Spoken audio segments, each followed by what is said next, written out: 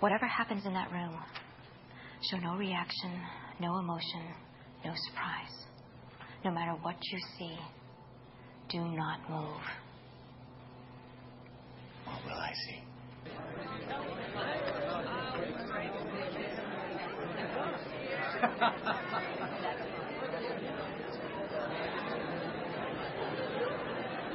Yeah, it's our new mascara line. It's just a plump, it's non-hypoallergenic, and it's vitamin enriched. Several points of interest here. First of all, the fact that by an impressive margin, new home purchases took most of the brunt of that decline. By this I mean that sales of older homes are done on an individual basis, where there's considerably more room for negotiation. Therefore, in those sales, we are more likely to find that the official rise in mortgage rates has been offset somewhat by the respective rates of return on high-tech investments, which led to a surge in business capital spending and significantly increased the underlying growth rate of productivity. The capitalization of these higher-than-expected returns boosted equity prices, generally beyond even that expected by the enhanced rise in real incomes. The elevated level of light vehicle sales, for example, has put more vehicles on the road than the industry could sustain. And even though demand for a number of high-tech products was doubling or tripling annually, in many cases new supply was coming on even faster. Overall, capacity in high-tech manufacturing industries rose nearly 50% last year, well in excess of its rapid rate of increase. Accordingly, the slowdown in the economy that began in the middle of last year intensified, perhaps even to the point of growth stalling out around the turn of the year. As the economy slowed, equity prices fell, especially in the high-tech sector, where previous high valuations were being reevaluated, resulting in significant losses in some investors. Clearly, some slowing in the pace of spending was necessary if the economy was to progress along balanced and sustainable growth.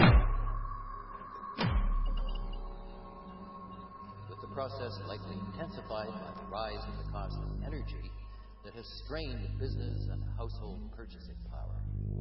Purchases of durable goods and investment in capital equipment declined fourth quarter because the expected slowdown was not anticipated by businesses. It induced some backup in inventories despite more advanced technologies that adjust production levels more rapidly. Inventory sales ratios rose only moderately. Even after the policy actions taken in January, the risks continue skewed toward the economy's remaining on a path of inconsistent and satisfactory economic performance. Crucial to the assessment of the outlook and the understanding of recent policy options is the role of the technological change in productivity in shaping near-term cyclical forces of long-term sustainable growth, perceptible for sustaining demand.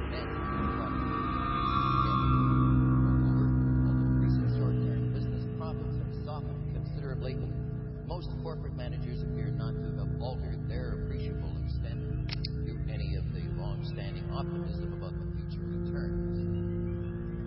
A recent survey of purchasing managers suggests that the wave of new online business-to-business activities is far from cresting. Corporate managers appear to remain remarkably sanguine about the potential for innovation, continue to enhance productivity.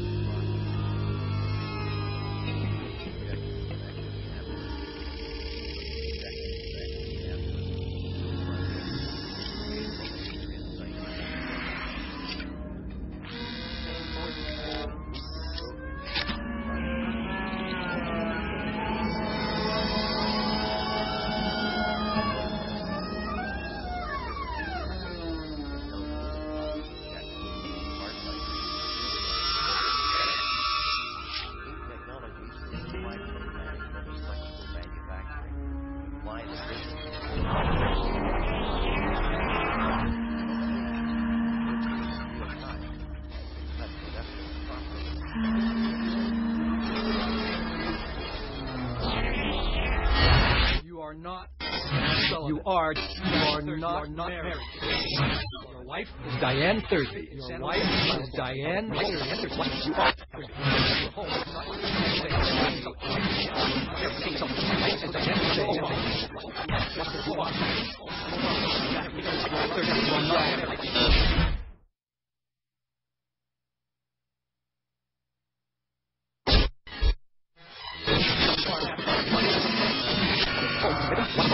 You are Jack 30. You are not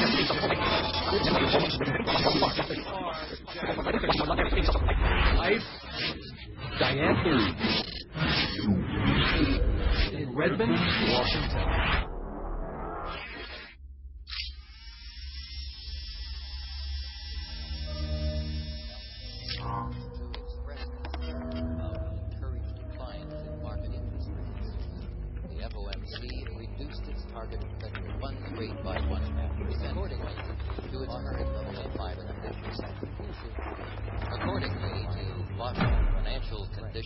The Federal Reserve has quickened the pace of adjustment for its policy.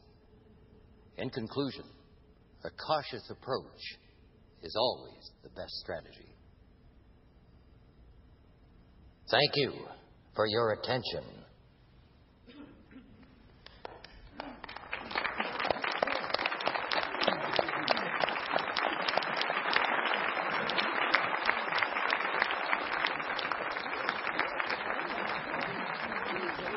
Excuse me. Do you have the time?